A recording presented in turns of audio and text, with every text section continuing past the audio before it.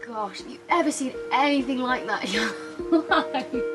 That's the most incredible view of the Milky Way I've ever seen. Oh, I need to turn the lights off. I want to see it again. I want to see it again. About a year ago, I got the best email of my life. Hey, you want to come and spend 10 days at our luxury, eco-friendly resort in the Maldives and lead stargazing sessions for guests at our private island observatory? And so here we are, 10 whole days in Soneva Jani. Now, beyond the obvious beauty of this place, seriously, can I just live here all the time? The reason why I'm so excited as an astronomer to visit the Maldives is because it's very nearly almost on the equator, about 4 degrees north in latitude. And that means you get the best of the northern and the southern skies.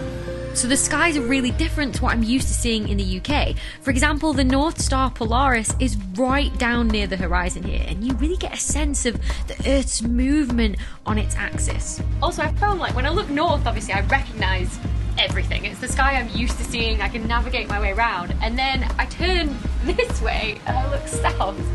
I don't recognise a thing, I'm so lost. There's a couple of things I recognise, that rise high enough in the summer in the UK, but most stuff I'm just absolutely lost. I've started making up my own constellations because I don't know half of them, but I see just triangles and stegosauruses everywhere, dinosaurs is all I see in the sky.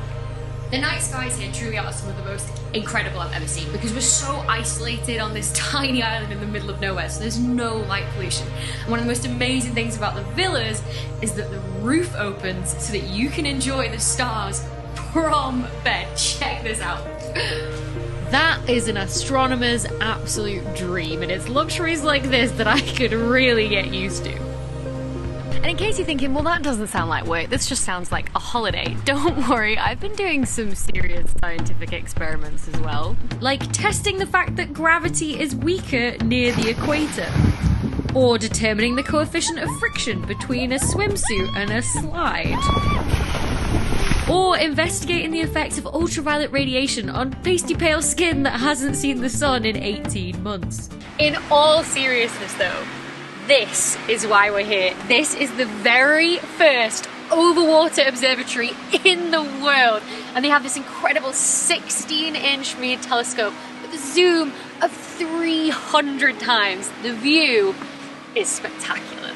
While I was here, I got to teach guests about the wonders of the night sky. I mean, I always say the sky becomes a lot more beautiful when you know what you're looking at. Like, for example, the center of the Milky Way. This is the place in the sky where you see more stars because you're looking towards essentially the city center of our galaxy of over 100 billion stars.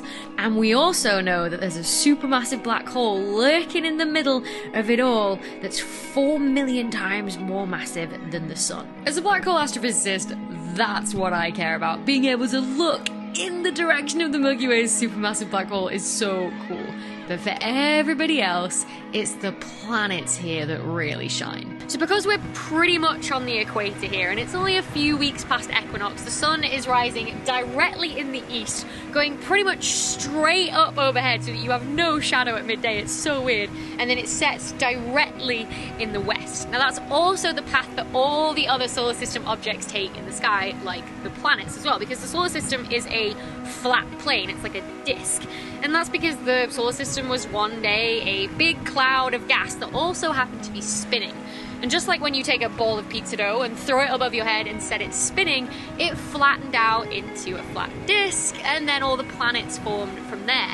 And so what it means is that while I, in the UK, am used to seeing planets really low down in the sky, because that's also the path that the sun takes, here they go directly overhead. And Jupiter and Saturn right now are right at what we call the zenith, right above your head, and we have the best view of them. Saturn is just so beautiful. I never get tired of looking at that.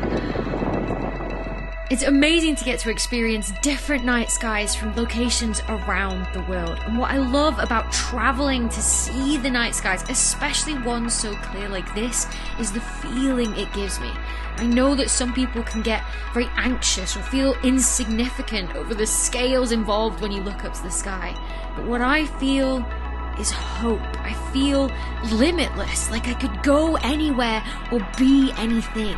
I feel so privileged to have experienced skies like this in such an incredible location this past week. Like, I'm very aware that not a lot of people in life will get to experience what I have, especially in this amount of luxury as well as Soneva Jani, because I never thought I'd be able to afford it, especially on a research scientist salary as well, I'll tell you that for free. But it's thanks to people like you watching my videos, engaging with content on my channel, that I was even invited here in the first place. So a huge thank you from me to you just for being here. It's our last night tonight, so just soaking in the skies while I still can.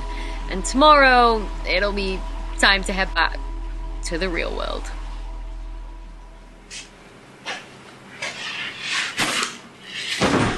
Alright. Back to science.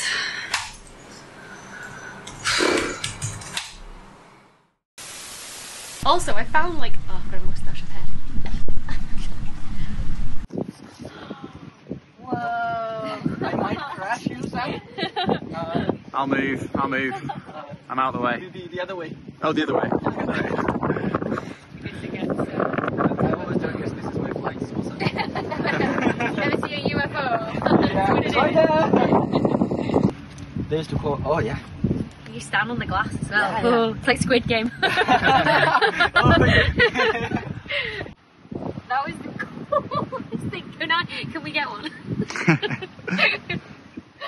We need to build a tower in the garden to hide it in. Alright, next shed. We're going to put one of these in. The night skies here are truly some of the most incredible I've ever seen. Because we're so far away from light pollution, it's a tiny isolated island, right?